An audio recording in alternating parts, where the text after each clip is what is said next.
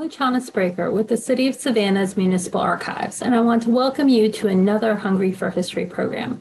This year, we are launching a series of shorter programs called History Bites. I'm pleased to have Jamie Credle from the Davenport House Museum join us today to share a bite of history regarding Madeira wine and Savannah. If you haven't had the pleasure of meeting Jamie Credle, Jamie is the director of the Davenport House, the only museum property owned by the Historic Savannah Foundation, where she has run operations since 2002. Prior to her arrival in Savannah, she served 10 years at the museums at Stony Brook in New York, the Jekyll Island Museum, the Virginia Museum of Transportation, Shadows on the Teche with the National Trust for Historic Preservation in Louisiana, the Cape Fear Museum in North Carolina, and the McFadden Ward House in Beaumont, Texas. Jamie graduated from Salem College in Winston-Salem, North Carolina with a BA in History and English and the University of North Carolina in Greensboro with an MA in American History and Public History. She recently completed the Addingham Study Program on Historic Houses of Ireland. Jamie writes regularly on antebellum life in Savannah and is working with Davenport House staff and volunteers on interpretive materials for a new urban slavery exhibition at the property. In 2005, she accepted the Davenport House's Preservation in America Presidential Award for Private Preservation from George W. Bush. And in 2013, she received the Southeastern Museum Conference's Museum Leadership Award. I'm very happy to welcome Jamie Credle. Well, my name is Jamie Credle, and I'm the director of the Davenport House Museum. And I'd like to talk a bit about Madeira wine and its connection with Savannah, Georgia. It has a long and storied past. One of our recent publication, Garden and Gun magazine, had a section on what should be the Southern drink, the drink that would be identifiable with Southern alcoholic beverage. And some people had thought about whiskey, but there was a contingent that thought that Madeira wine should be a signature Southern drink. So my talk will sort of discuss that, and you can decide for yourself. But one of the quotes that I like to begin with is from Midnight in the Garden of Good and Evil, where the antique dealer Jim Williams talks about Madeira. It sort of encapsulates the late 20th century idea of Madeira. Williams says, Williams picked up the decanter of Madeira and refilled our glasses, saying, "Drinking Madeira is a great Savannah ritual, you know. It's a celebration of failure, actually. The British ship sent whole shiploads of grapevines over from Madeira in the 18th century in hopes of turning Georgia into a wine-producing colony. Savannah's on the same latitude as Madeira. Well, the vines died, but Savannah never lost its taste for Madeira, or any other liquor for that matter. Prohibition didn't even slow down that here. Everybody had a way of getting liquor, even the low ladies, especially the low ladies." So just know that Madeira first is an island off the coast of North Africa, and it is a mountainous volcanic island with peaks that go up 6,000 feet. It's about 400 miles from Portugal, which it belongs to. And of course, the wine produced on Madeira is called Madeira. And just know where it's located. It's stuck out in the middle of the Atlantic Ocean. And in 1418, a Portuguese explorer named Gustavus Zarco discovered the island, claimed it for the motherland, and started to produce crops to bring money to the Portuguese crown. But they started with sugarcane. In fact, one source has said that it started the sugarcane, the plantation system that spread, of course, the Atlantic world using enslaved laborers with growing sugarcane. But as you saw, a volcanic island is not in ideal conditions for producing sugarcane. So at 15th century, they started producing wine. And the other colony that Portugal owned, Brazil, is where sugarcane was produced, bringing riches to the crown. But what happened was ships sailed from England south to pick up the trade winds. And they picked up wine on the island of Madeira. And of course, they picked up enslaved people on the coast of Africa and brought them across on the dreaded Middle Passage. So Madeira is part of the larger story of enslavement in the Atlantic world. And of course, I know you can't read this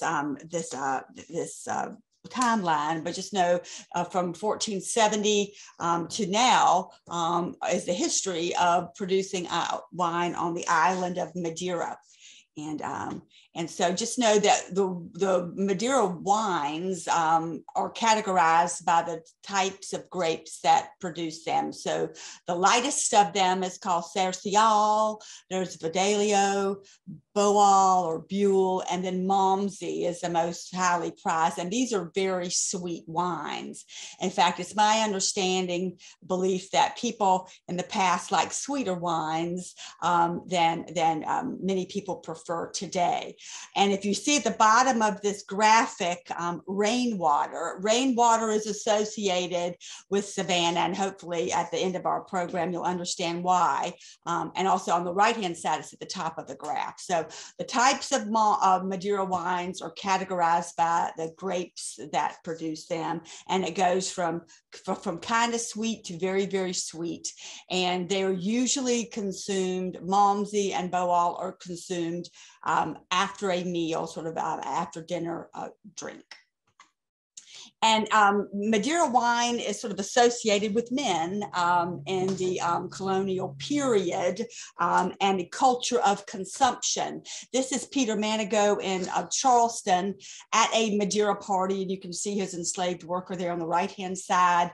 These gentlemen are drinking punch, and they're drinking Madeira out of decanters that they pass around and serve their wine themselves. So this is a tradition that is 18th century, the golden age of Madeira in the world. And just know that George Washington and our founding fathers loved Madeira. In fact, I've read that George Washington drank a pint a day of this very sweet fortified beverage. And his granddaughter said he liked to sit after dinner and drink 3 glasses of Madeira. He drank a lot of Madeira, and he's just an example of founding fathers drinking Madeira. Now, one of the things about Madeira that is important to know is that it is balled up with the romance of the sea. So when they put wine into the hulls of sailing ships in the 15th, 16th, and 17th century on the island of Madeira, it got sloshed around and heated, and you'd think that would ruin it. It made it better. So Madeira wine is a pasteurized wine. It's heated to make it what it will become. Also, Madeira wine is associated with British maritime law. In 1663 or so, Charles II was making laws for the colonies. Only British goods and British ships could sail to the colonies, and they were taxed, except for wine and items produced on the island of Madeira, because there was a royal relationship with Portuguese, and Charles II was married to Catherine Braganza of Portugal. So their stuff wasn't taxed as far as I'm aware. And Savannah being a port city, a port of call to bring wine from the European world, old world, to the new world, port city, and just know that people drank a lot in the 18th and 19th century. And you see this really big spike in the new nation. Supposedly every man and woman in America drank 7.1 gallons of absolute alcohol every year. And there was a real concern about that in some areas. But I think the big concern was more about whiskey and gin than drinking wine. So we just know people drank a lot of wine in the past. And in Savannah, if you look in the newspaper, you'll see all kinds of alcoholic beverages for sale in the 1820s, which is what we talk about the Davenport House. And so gin and cider and rum, but you will see a lot of Madeira advertised. And so this is what an advertisement would look like, 2 advertisements. And so what would happen is this wine would come in huge containers called pipes. which is my understanding is about 126 gallons. So you've got pipes and half pipes and casks, which are all quite huge. And so going to where these pipes were stored in a mercantile situation and having some siphoned off in a demijohn or a jug and being brought back to the household is my understanding of how regular Savannahans would get their Madeira from the store. And so advertised a lot in the paper, Madeira wines and old wines. So it didn't just come in bottles. It came in what we say casks and carboys, demijohns, pipes, and butts. All of these denoted sizes of containers that were put into the hulls of sailing ships. You just know in Savannah, geeky people at house museums look at estate inventories to see what people had in order to interpret these houses. And so these people on the screen now are people that Isaiah Davenport might have known or people would have known in Savannah. And so you will see Hugh McCall's estate inventory. He had 90 bottles, a very large portion of his estate inventory was involved with old wine, which is Madeira. Also, William Davies, 8 dozen bottles of Madeira. And you look down to Joseph Habersham. And so he had 20 dozen bottles. And I'm not sure if Fitz-Owen cargo wine might also be Madeira. So Savannah gentlemen drank Madeira in the early 19th century. And just know that Madeira was the toasting beverage of early Americans. So this is a genre painting from the early 19th century. And if you look on the right-hand side, there is a decanter. It's the betrothal, and somebody's crying and somebody's happy, but they're getting ready to toast this marriage. And so they would have been drinking with this Madeira wine, a tawny amber-colored toasting beverage. It's not the champagne that we think of. Toasting would have been done with Madeira wine. And this is a poor slide of a very important picture. I think every house museum that talks about the early 19th century uses this. This is by an artist named Henry Sargent. It is of a dinner party. That's the name of the painting. And it was done, I think, around 1820. But this is what a Madeira party would look like. You can see the sun streaming in from the windows, even with the shutters pulled. So this is an early 19th century. After the dessert, after the meal, women would have gotten up and left the room if they were ever at the table to begin with. And the men would have sat around for an hour or more with their decanters of Madeira. There's Madeira here, there are jugs here.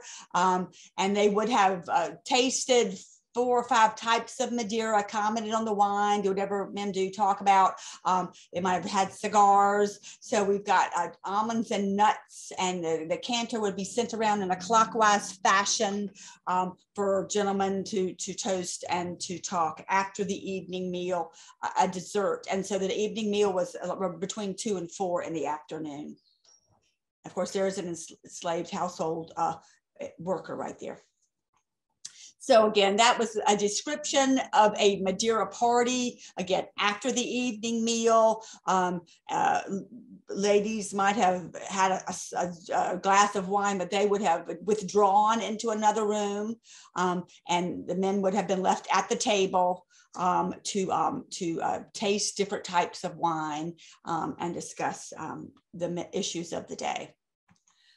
So in the Davenport House's collection, we have a bottle of Madeira. If you can see faintly, it says 1790. Again, Madeira is the longest lived of wines because it's been semi-pasteurized. It lasts a long time. So this particular bottle was produced in 1790. And it went down off the coast of Georgia in a hurricane and was brought back up to the surface in 1980 and was given to the Davenport House by a member of Savannah's Madeira Club for us to have. Longest lived of wines. If you open it, it will last longer than your traditional table wines. And of course, it was always served with the correct equipment, decanters and decanter slides and glasses, a glittering display of glasses.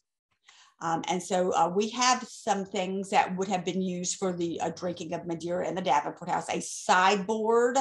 And you can see this looks like a knife box, but it's really a box of bottles, decanters that could have housed Madeira. And of course, this is a decanter with a decanter slide or coaster, and the dining room table would have been set after all the tablecloths have been taken up with a shiny table, and then with the glasses and fruits and nuts at the end of a meal. And if you'll see right here, this wicker vessel right here, that's called the demijohn, that Madeira would have been transported from the store and then put into a decanter.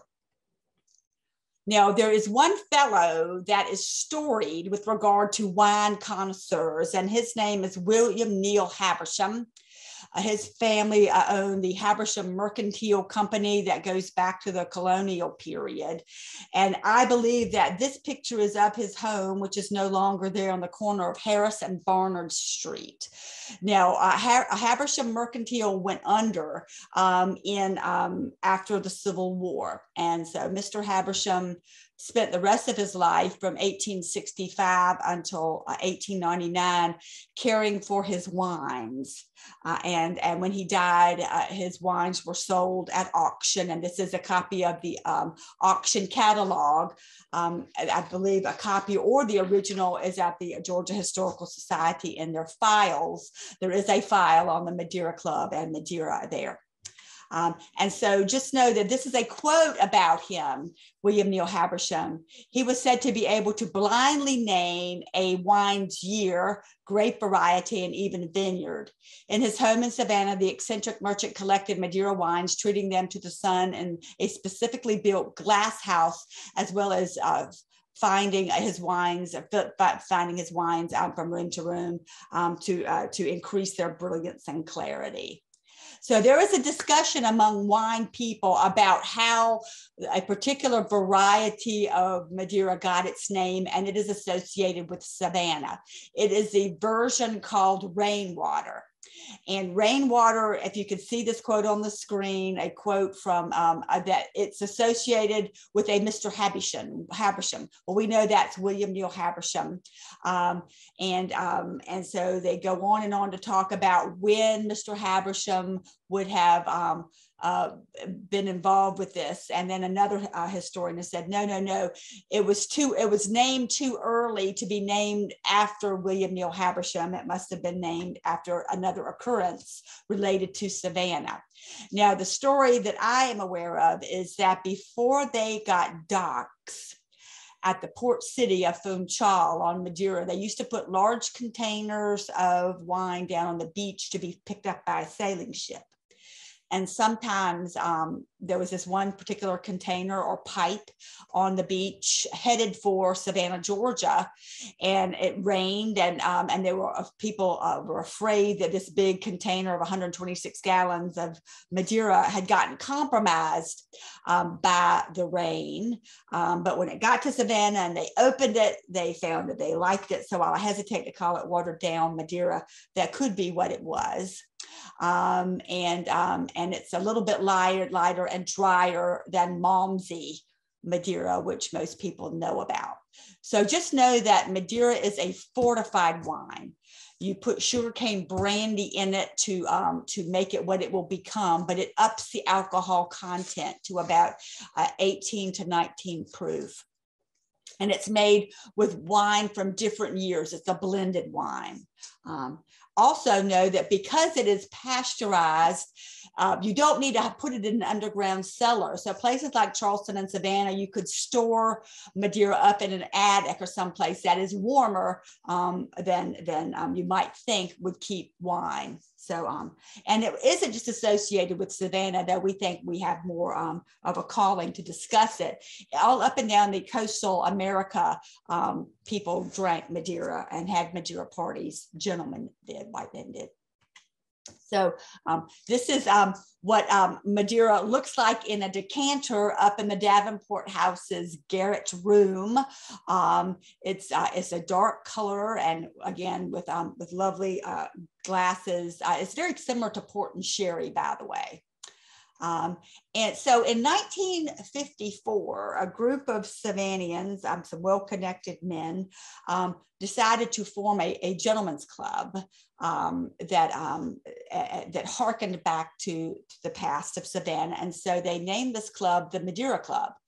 And I believe that it still meets. You have to be asked to be a member, and the gentlemen are asked to a certain member's house, and I think they have to wear tails or some such attire, and they drink Madeira before, during, and after their meal. But at the end of the experience, one of the club members is to give a paper, and all of their friends who've been drinking all evening get to critique their paper. But just know that many of the papers that these people, quite interesting papers, are in the Georgia Historical Society for people to read. And of course, the image that was done by a Savannah artist named Ray Dilley is showing, this is supposed to be from English history, the Duke of Clarence being drowned in a butt. A butt is a 100-gallon container of Malmsey. And they made a joke that this is, you've probably felt a bit like this, the Duke of Clarence, after your evening the next morning with your peers. And because the Davenport House does a program on Madeira, we got written up in Garden and Gun, I think it was 2018, about our experience. So we feel sort of wonderful that we have become part of the tradition of talking about a wine that is not that often drank in America. It's kind of fun to taste something, a taste from the past. And we do this every February. So we got written up, and we think we're famous. And beautiful glasses, and part of early 19th century life that was difficult and hard, and also about hospitality. So the sources that you could consult to know more about Madeira wine, it's been written about a lot. I will particularly encourage you to see David Hancock's book, Oceans of Wine. It's a very wonderful book that gives you everything you want to know about Madeira. So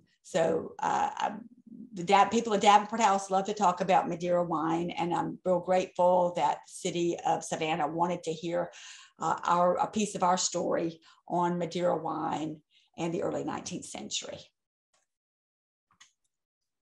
Thank you, Jamie. That was fascinating. So talk a little bit about what your Madeira program is at the Davenport House. We know we are not wine connoisseurs, but so ours is a history story, and we talk about, and it's a very sensual story, because you're in this house at 5:30 in the afternoon, and in February it's starting to get dark, and that was the time of day when men would arrive, if they weren't coming to dinner, to go into a dining room and talk about and drink and visit with your friends. So we thought, well, we're not just men, we're going to invite everybody that can fit. And so we visit the house at 5:30. We see rooms in the house where hospitality took place. And we wind our way to the bedroom level, where one of the rooms is set up as a dining room, because we aren't going to sit down at our dining room and sample, teeny weeny little sample of Madeira. So we do that in a bedroom that seconds as a dining room. So you're sitting there with strangers, and you have a decanter that you pass around, but with candlelight, and it's quite beautiful. And you're tasting something you've never had before with strangers, and one of these wonderful communal things. And then after that, we wind our way up to one of our attic rooms, where we rarely go in. We go into, and so we put and we're watching the candles. We're not being a cavalier about that. And so we taste another Madeira and we eat a piece of pound cake because it's things you learn. English people don't call pound cake, they call it Madeira cake. And people in England and the Commonwealth drink a lot of Madeira, probably more so than Americans at this point, even though Americans drank it a lot during the colonial period.